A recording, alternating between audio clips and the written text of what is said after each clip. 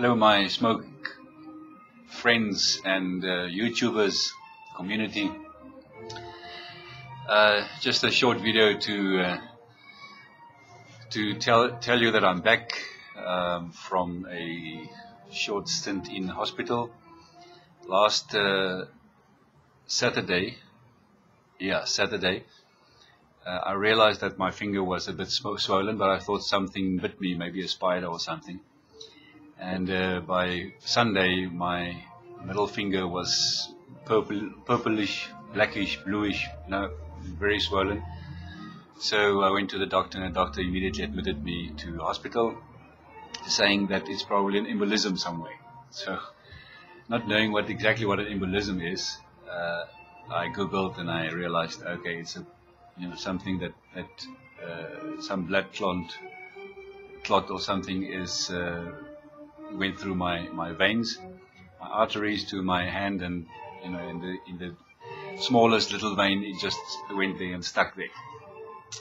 So to cut a long story short, after a lot of X-rays and CT scans, I then was transferred to Pretoria for a possible operation, because apparently one of the possible reasons or causes for something like this is a thoracic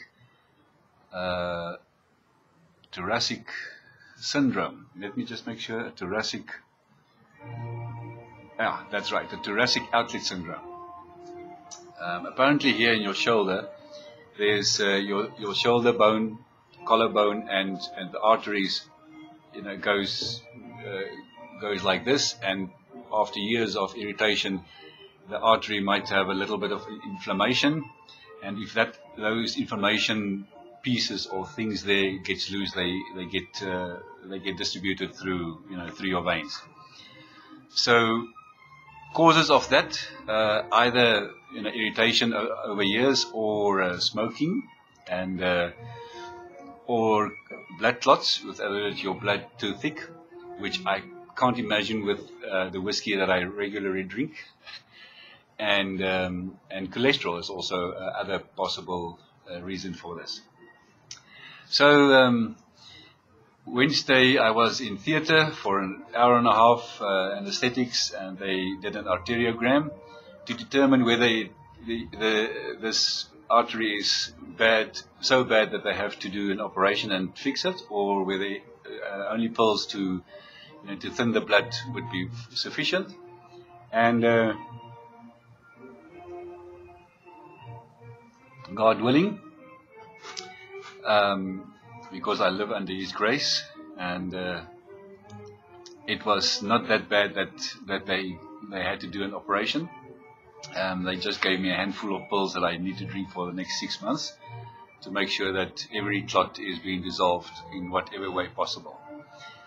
If I had to do the operation, apparently that is a major thing. Not only a major operation, but apparently very, very sore. Because what they do is they make room for the artery in between the collarbone and the first rib. So in most cases they remove the first rib, because they say it's not doing anything. The only thing is that you won't be able to do any contact sport. Now at 55 you don't do contact sport anymore, so I don't care about that one. So they remove the first rib, and then they cut a piece of your veins or your arteries in your leg, and then they replace the inflammatory part in there where the thoracic outlet is being damaged. So that is a major operation. Stent is also an option, but the vascular surgeon said the problem with a stent in that area is that because of the flexiness, it can get it can get worse by actually closing down totally. So yes, good news is that that was not necessary. It was not that bad. My arteries were still looking quite fine, all right. Generally, I'm a very healthy person, so it was kind of weird why this happened. and I still don't know why it happened. So the reason for why this happened, I don't know. It might be just because of this friction in my shoulder due to age. It might be cholesterol.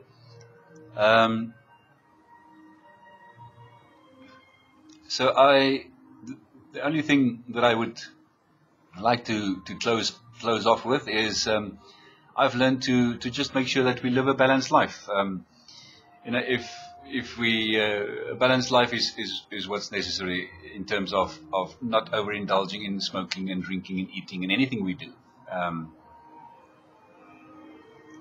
and ensure that you live with a close relationship with God. I do believe in Jesus Christ as my Savior, so I'm not afraid of death. I'm not going to seek, trying to speed it up, but I'm not afraid of it. And obviously, my family, we need each other in life. So, but yeah, balanced life, I think is important, which I realized over the past few days. And the other thing is, I really need to increase my activity level. I was very active when I was younger. I played league squash, so I need to fix that. I need to get my activity back to at least an hour or so per day, walking or jogging or something, and eating healthy, which we started quite a while ago. Cutting GMOs and carbohydrates and burgers and oily chips and stuff. So we kind of already embarked on that road, so I'll just continue making sure that we do eat healthy foods and a healthy, again, balanced diet. So on that note, friends,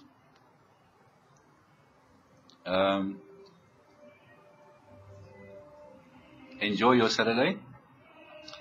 I'm enjoying another blend which I bought recently, which I found from another tobacconist in my Stanwell Hans Christian Andersen. So I'm enjoying that now. So I'm smoking this blend. I don't know what's the blend. The guy just called it mix number 2. I'm not sure what's in it. I'm still trying to get hold of him. But it's a